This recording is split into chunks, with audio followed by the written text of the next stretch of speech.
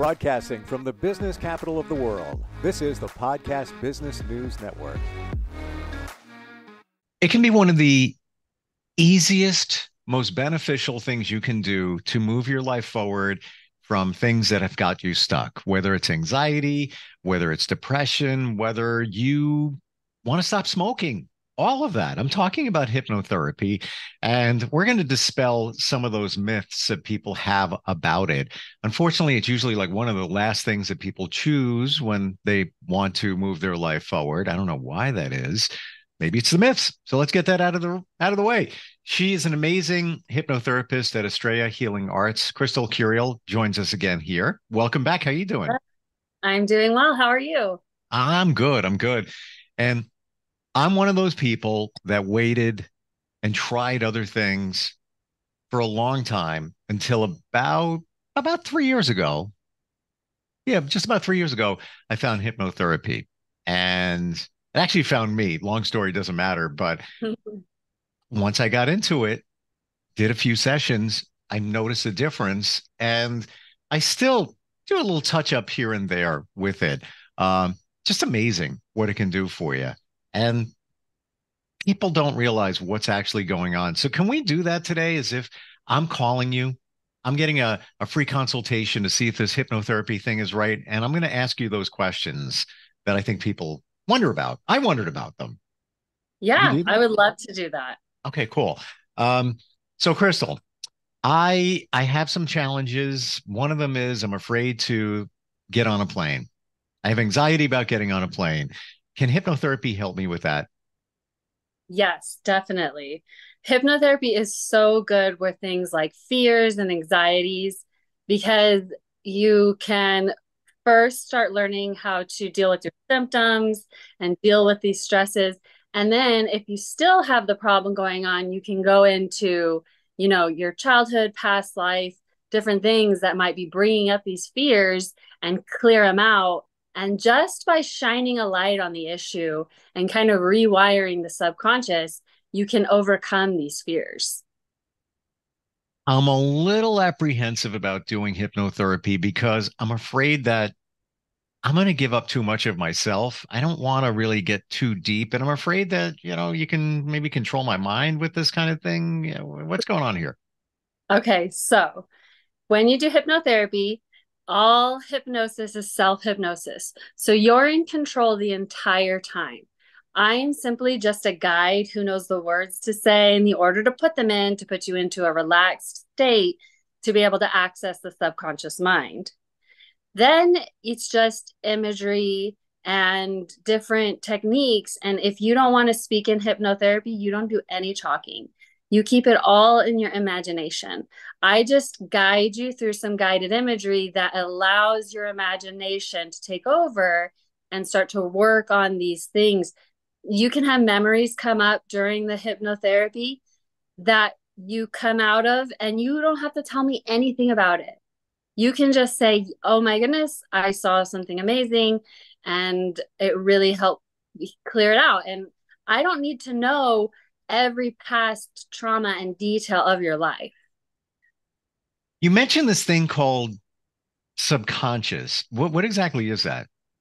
Yes. So the mind has different levels. You have your conscious mind and your subconscious mind. And then what some people believe in is like your super conscious, which would be like your higher self. So when you go every day, all day long, you're usually in your conscious mind. But sometimes you slip into the subconscious. And the subconscious is the part of the brain that runs everything. And I could go on for a whole podcast about the subconscious mind and what it does and how much power we have over it if we use the tools to control it. But it runs everything. It runs your heart, it runs your digestive system. And so it's constantly working in the background. Even when you're in your conscious mind and you're thinking and you're doing these things, your subconscious mind is like running your body, healing your body, and doing all these things while you're not even paying attention to it. It's also running all the background thoughts that are in your brain. And all the brain neurons are firing. And so your subconscious mind is just connecting all these things while your conscious is just taking in what's around you and you're feeling in your senses.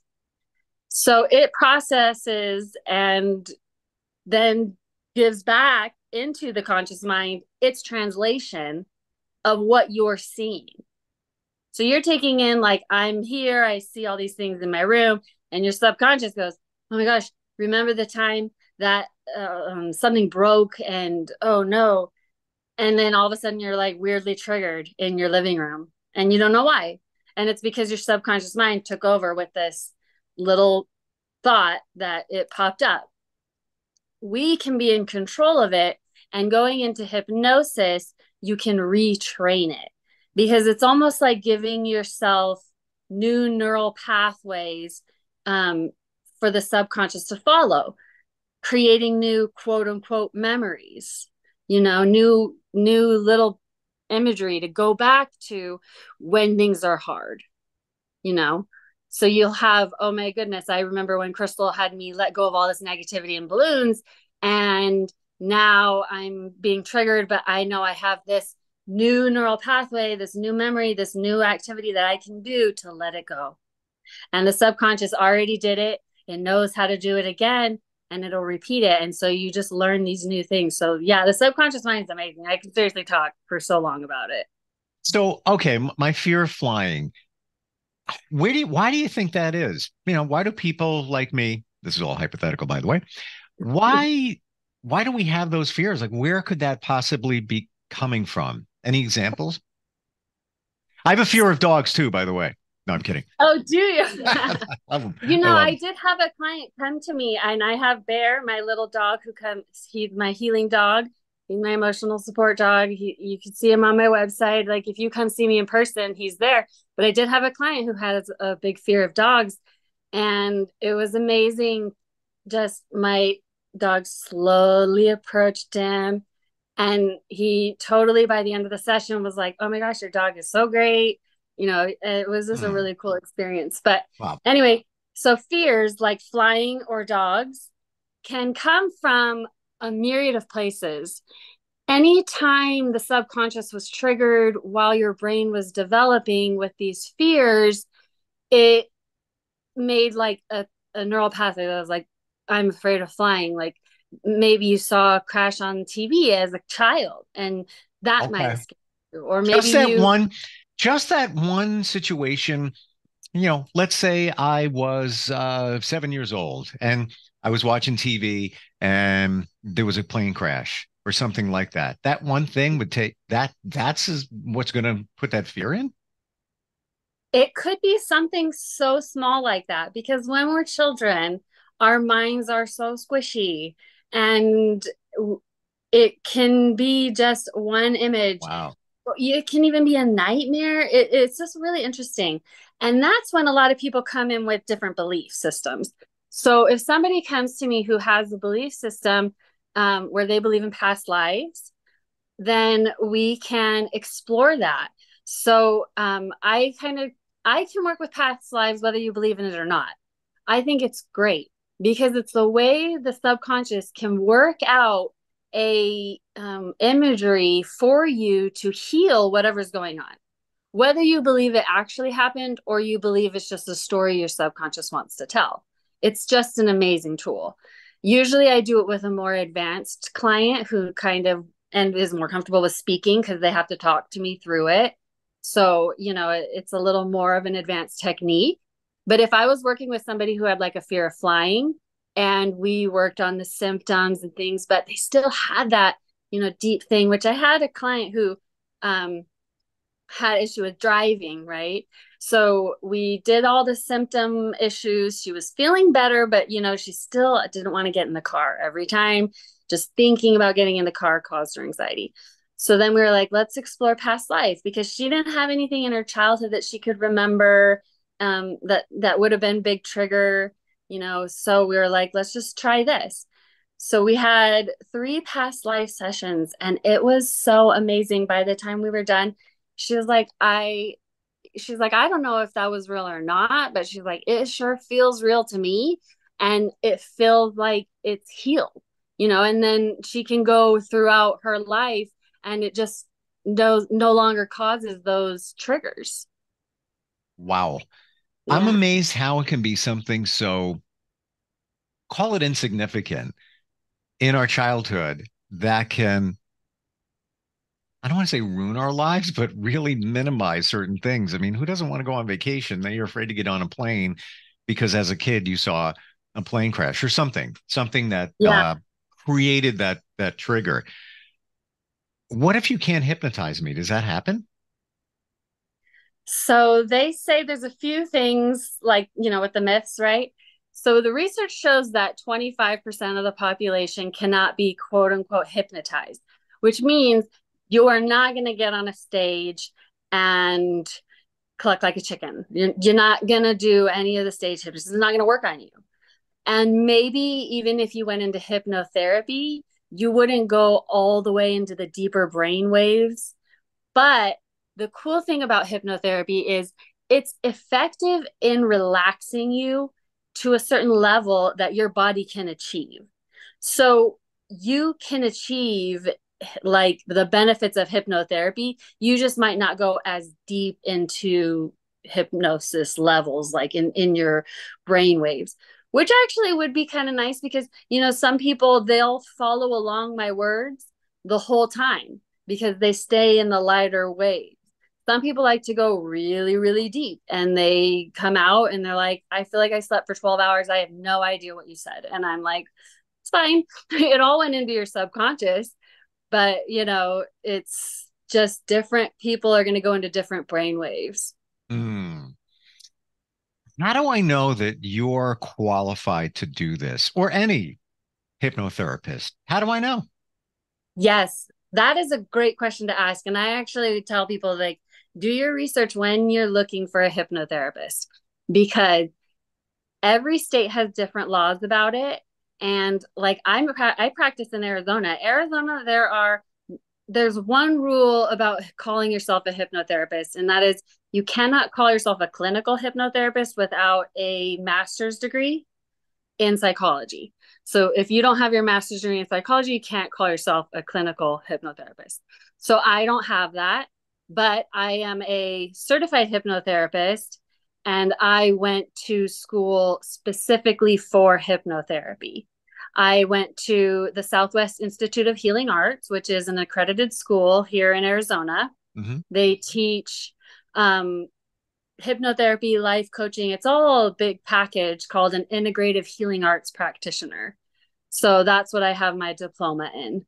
And they taught me advanced professional hypnotherapy, where I got training in addictions because you deal so much with addiction. So I think I took like 4 courses in addiction, and they've taught us a lot about trauma and PTSD and how to deal with things like that. Now, and then I began practicing, and I also took entrepreneur classes, all those things to help me build my business. But you can also go to a seminar, pay $5,000, spend a weekend, take some hypnotherapy classes, go home and start your own hypnotherapy practice. And boom, you're helping people with things like fear of planes. What if that person's fear of a plane is really, really triggering and you didn't take the courses to deal with trauma that might come up during the session? You know what I mean? Mm-hmm. It's like you want to make sure you ask your hypnotherapist, like, what kind of training do you have? Where did you go to school? Like, make sure you understand that they actually have an education of some kind, right? Like some sort of training to be able to handle things that might come up. Because a lot of the population has PTSD and you might not know it, right? And I might regress you into a past life and you might have something that triggers a flashback, and I have the tools to pull you out of it and how to help you through that, right? Whereas somebody else might have went to a seminar, learned how to hypnotize you, do a few tricks, but doesn't really have the tools to really work with the subconscious mind. So we are doing a role playing with Crystal here as I'm calling her to get some details on how this whole thing works. So I'm giving my concerns about hypnotherapy and learning more about it. I want to talk about past life regression in a moment, but where we are here in my questions, hypnotist, hypnotherapist, are they the same thing? Yes, they are, but you all have to be careful when you put the therapist in there, right?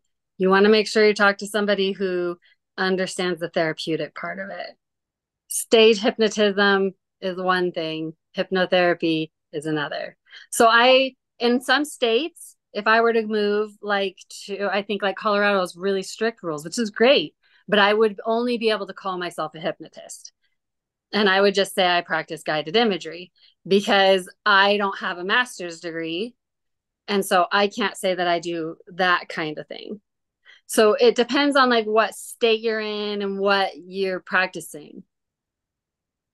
How do you know? And now we're gonna. I'm curious about this past life thing. How do you know that you're connecting with somebody's alleged past life? Where's the proof? Where's the validation? Past life regression, that's the thing. That's why I tell people what it's if you believe in it, then I believe for you it is a real experience and it's going to feel very, very real. But if you don't believe in that kind of thing, if you have a very like Christian background and maybe you don't believe in past life regression, well, we can still gain from it because you can just look at it as a story your subconscious has to tell to clear out whatever is going on. Because maybe we don't want to sit here and sift through your whole entire childhood looking for every tiny trauma, right?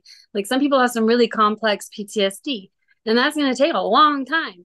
No, we want to just see what the subconscious wants to show us to process it and get it out, you know? So, and if you really do have that belief system in past life, Mm-hmm. one of the things that people say is they're like, I really felt connected, or, they'll have like imagery come up where it's like, they'll feel connected to somebody. Like, I know this person is in my life now. And so they'll feel a lot of connection with higher self and what's going on there. I've heard stories before of people that weird, my camera's acting weird. Stop that.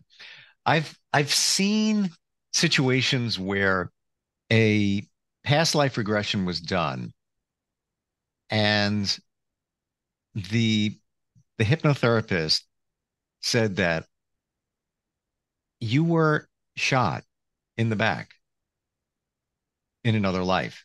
I'm seeing it. You're presenting evidence of it. And the person that they were working with said, "Oh, it's so weird that you've said that because I've always had this pain in the middle of my back and can never figure out what it is or was." So to me, there's a connection there. The hypnotherapist didn't have this information prior. Personally, I don't know if I shared with you, I have an affinity for the 1800s. I don't know what it is. I could look at pictures all day long. Like people look at videos, like look at reels on Snap and TikTok and go down the rabbit hole. I could look at the 1800s is my rabbit hole. And right when there was technology where you had photography and it was just a simpler way of life, it wasn't too technical, but it was just cool seeing how, hey, look at the clothing they made. How do they even do that? It looks like it's, from today. I am convinced that I was around in the 1800s. I'm not even kidding. And I didn't have a regression for this. However, I had somebody do my genealogy and she took, because I found out I was Lithuanian. I didn't even know that. She said, yeah, your father's father's father came from Lithuania and moved to New York City and was a tailor in the 1800s and worked his way up, worked his butt off, and was able to buy his family a home in the city and did actually really well. And I'm like, you know what? I was probably there. I don't doubt it Yeah. for a second. Have you heard that from people where they present certain things and then you go through a regression and then it seems the pieces seem to come together for that? Yeah. I've had a very close friend who we did a past life who's very just this very like kind, soft person who feels very connected to nature. And we did a past life, and he saw that he was like a tribal guy, right? Like walking around barefoot in the grass, and ended up the ending scene of his death was just so cool and made so much sense with his anxieties. And for him, it was a very real experience, because he felt so connected to like, I always have you open the scene with looking at your feet. So I have you, in your mind's eye, open your eyes, look down at your feet, and what do you see? And it grounds you into the experience, literally grounding you into the experience. And and then you start creating the imagery around that. You just kind of ask the person, what are they seeing? What are you experiencing? And they kind of start telling you the story. And it's just so fun. I love regression. And Huh. so his was just a really cool experience of just kind of being, there was this scene of like a village being on fire, and he's like helping the people in the village, and so that was like all these experiences. He was just like, wow, it makes so much sense. And then after that, he had so much less anxiety just day to day, because he felt like he had worked out, whatever was back there, just kind of torturing him. Wow. When you have them look at their feet, is that just for a regression or that's for all hypnotherapy? Any usually regression type therapy, I usually start with them looking down at their feet. How do you determine when you're going to do a regression therapy? That's a good question. Usually it's when my clients ask for it, really. And after they've had, I like them to have at least a minimum of one session, if not more. So usually 2 or 3 sessions in is when I like to do a regression. So I sell packages where, like, for smoking cessation, I'll give you 4 sessions and you only have to pay for 3. So I make sure that usually, I think the third session in, I'll do a regression with them, either past life or to like the age they started smoking, and then they'll make a new choice, right? So they're creating a new memory, a new neural pathway. And so usually it's a few sessions in, or specifically like if they're looking for it. I recommended hypnotherapy to my sister. I had it done, obviously, love it, think it works great. She did, well, maybe 5, 6 sessions, I believe. And I recommended somebody. I didn't work with this person, but they had the credentials. She claims it really didn't do anything for her. And I'm going to be honest, I don't really think that she was open to it. I think that she still had blocks Mm-hmm. because it should have worked. Have you encountered that along the way where you have to be fully open to making a change or healing, or it's really not going to work the way it should be working? Yes. So, you like learn from your failures. I had a session where afterwards I felt like I was going to cry. I was new into hypnotherapy. I'm like, oh my gosh, I'm ruining my people's lives. No, I did the session with her, and I noticed what kind of happened in the interview.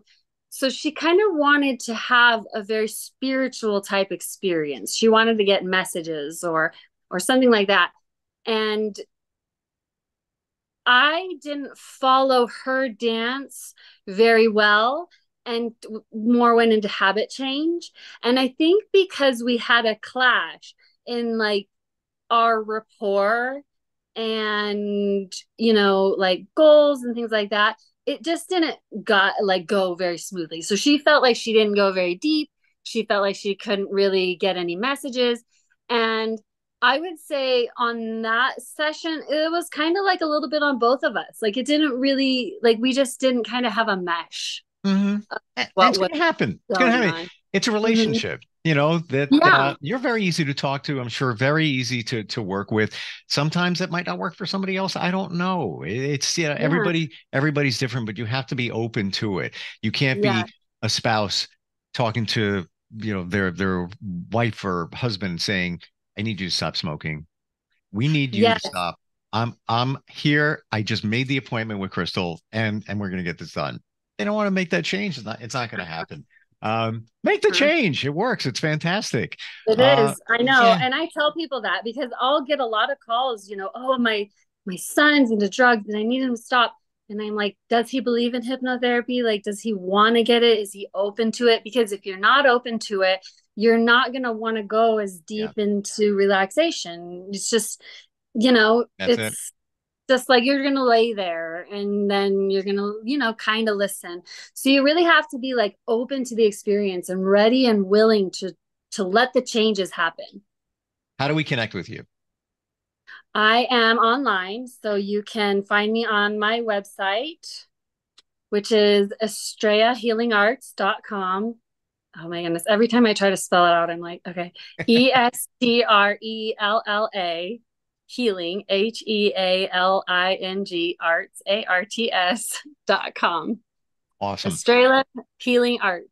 And you can also, should I give out my phone number? Up to you. Sure. All right. Sure. Okay. So you can also reach me by phone or text at 480-459-9152.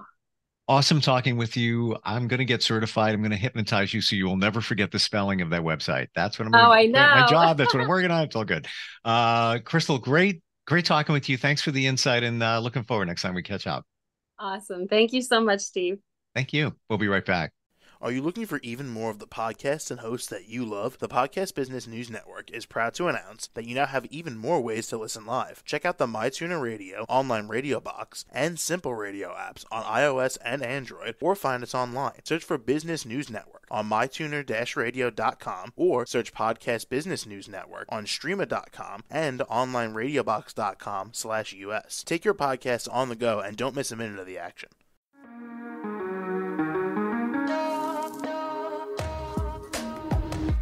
Broadcasting from the business capital of the world, this is the Podcast Business News Network. For nearly 2,000 severely injured veterans, everyday life has become filled with barriers. Day-to-day simple tasks can become pretty daunting. I have to carry my chair up 2 flights of steps or have somebody do it for me. What scares me the most is just the falling. When I'm struggling with my house, I think, to have that one great barrier just knocked down, it's crucial. Home for Our Troops is a wonderful nonprofit that builds a mortgage-free, fully adaptive, handicap-accessible house. And there's no catch. It'll be our very first home that we've ever owned. This is a game changer. This is where your life begins again. We need you to join us in completing this important mission. Please visit hfotusa.org and help build homes and rebuild lives. Because of you, everything's going to be okay.